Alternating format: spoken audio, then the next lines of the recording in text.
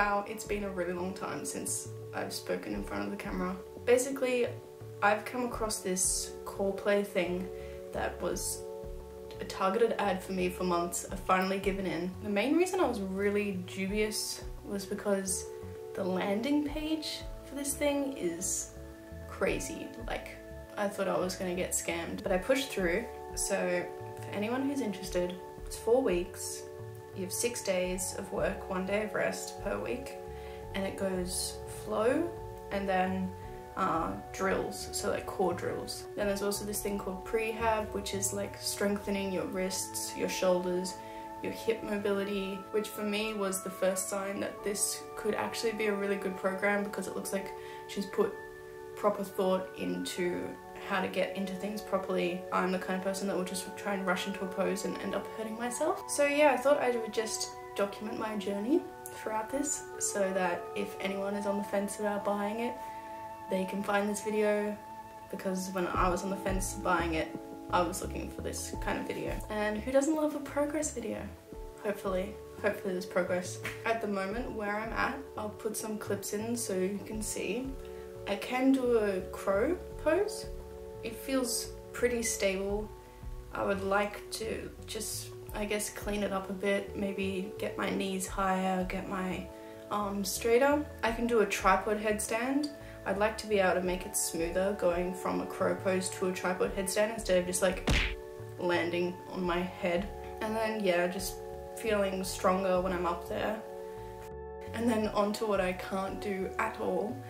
I really want to be able to do a proper headstand, like, you know, forearms. I really want to be able to do that. At the moment, once I'm up there, it's fine, but kicking up feels pretty much impossible.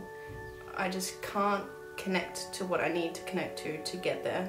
If I can, I would love to be able to do some like variations, like arm balances, so like side crow, or there's this thing called like a lizard. I'm not even gonna bother trying to do those because I'm nowhere near being able to do those, but if I could, like, I don't know, build the foundations for that, that would be awesome as well. Yeah, so I really have no idea what to expect. It could be really easy and pretty pointless, or it could just be impossible and I'm going to look like an idiot. So I started with the prehab, which I decided to do every day because it seemed like a good thing, and I have very weak wrists and tight shoulders, so I just decided to do it every morning.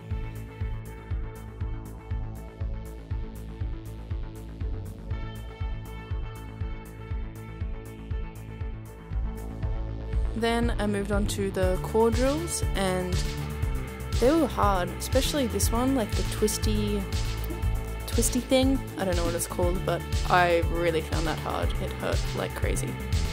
It all hurt, to be honest. Week 1, day 2, I was lucky enough to share this with my mother. Mum's brought me some yoga socks. She joined in with the prehab with me and showed off her flexibility.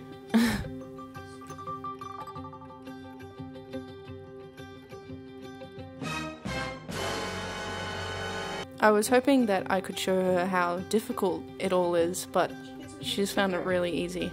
Like this shoulder opener I cannot do, and she did fucking first go. So this is why I do prehab every morning, because my shoulders are that tight. And then I forgot to actually film the flow because I was so distracted by how good Mum is at it. Good morning. I'm house sitting, so there's a change of scenery, but welcome to day 3. So this one really hurt my core. I remember how sore I was doing this.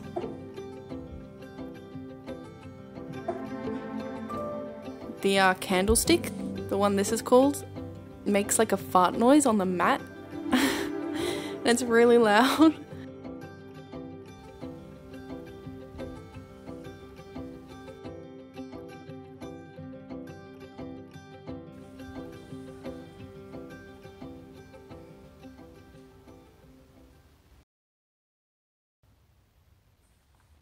I'm looking at a dead cockroach right now. This is the first flow that I've remembered to film.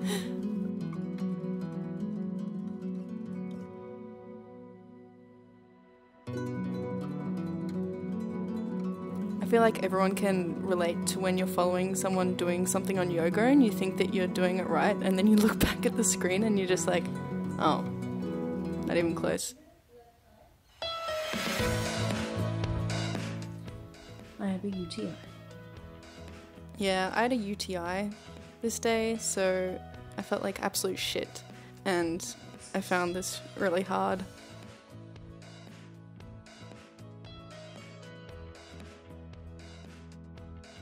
Probably shouldn't have worked out, but I don't like skipping days.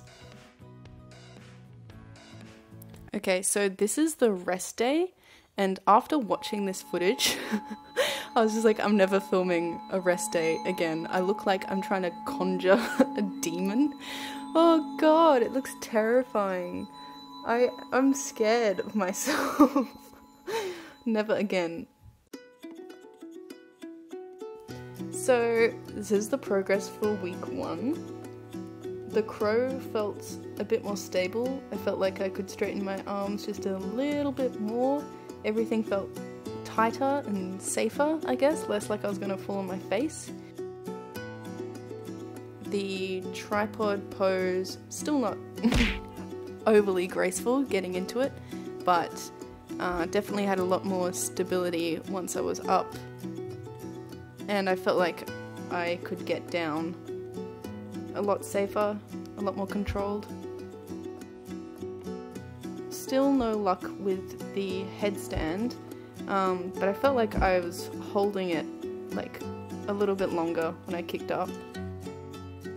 And yeah, still nowhere near being able to do the arm balance, the side arm balance that I really want to do.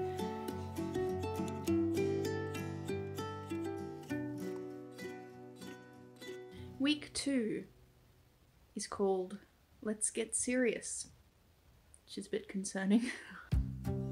So this week was a lot more like on your hands and toes rather than being on your back, which made it a lot more difficult for me. There's a lot of sweating, a lot of grunting, and this was the introduction to L-sits, which I just cannot do. My arms felt like too short. There's just no way my butt could lift up. So I tried using books and still no, like my thighs cramped and I just have no strength to do that. It feels so wrong. So I found my new nemesis and it's the L-sit. Honestly, it felt like my thighs were going to explode.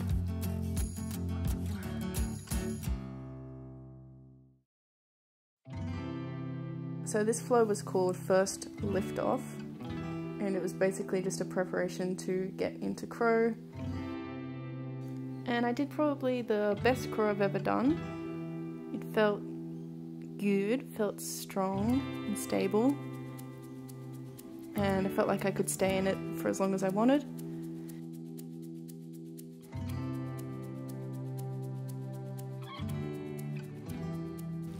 More L-sits today.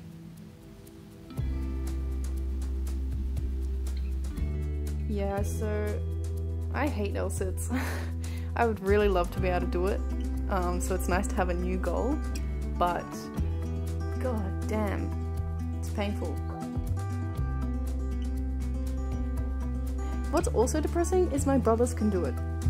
I showed Liam and Ben, and god damn, Liam did it on the first go. I can't go higher though, it's like that much. I've tried it on books. I still can't do it.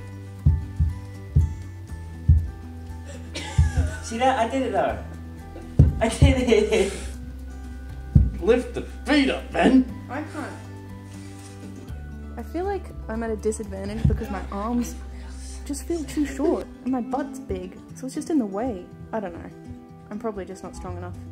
God damn it. So that night I had a lot of restless energy. I couldn't sleep, and when I can't sleep I do yoga. And I was like, you know what, I'm just gonna try and do a headstand. And fucking hell, I could do it. I could do it. I kicked into it. Like, it wasn't very graceful. It was pretty shaky. I probably didn't have my legs straight, but for the first time of trying to do a headstand for a year, I got into it.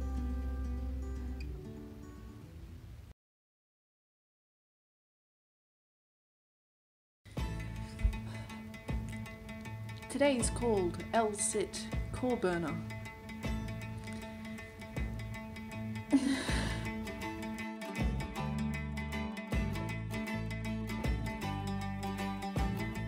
And this is when I hit my head on my pot plant. And did I move forward? No, I just kept doing it. Even this exercise, I feel like my butt is in the way. I have to like go on, I can't do it from my hands, I have to go onto my fists just for that extra bit of space. Still can't do L-sits, no. But throughout the week, my headstand was getting progressively better. My legs were slowly getting straighter and my kick-ups were becoming a lot more controlled. Yeah, it was just getting easier and easier. Very happy. So this is the last day of week 2.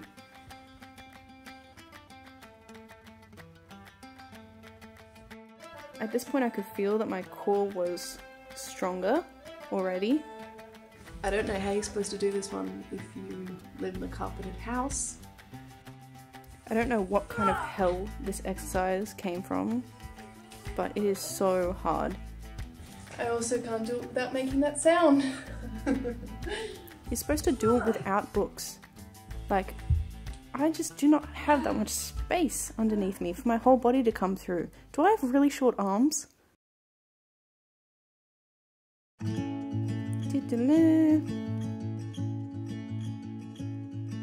Okay, end of week 2, let's see. My crow feels really good, really strong. I can hold it for as long as I want. I feel like I can bring my feet up higher. My tripod, I feel like I can fall into without shaking the ground. I can get up with control and I can come back down with control. Feels super easy, especially after doing normal headstands. My headstand definitely needs some work, but the fact that I can kick into it after not being able to do that for so long is just amazing to me. 2 weeks of doing this program and I can kick into a headstand, something I thought I'd never be able to do because I'd been trying to for so long. And then I thought I'd try this arm balance just for fun, and then I could freaking do it! What the hell? I'd never been able to do that before. Pure joy!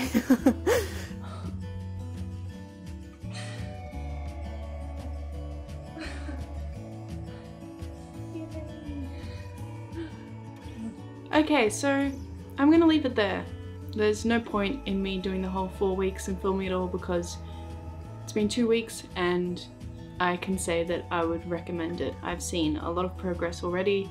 I'm very excited to keep going and yeah, I don't know what else to say. If you are interested in yoga, in mobility, in just getting into cool poses, and you like me haven't found the exercises that will help you, I've found this really useful and I'm definitely going to keep doing it, probably repeat it. Thank you for watching me on this journey. It has been difficult and I'm only halfway through, but it's definitely worth it. Okay, bye!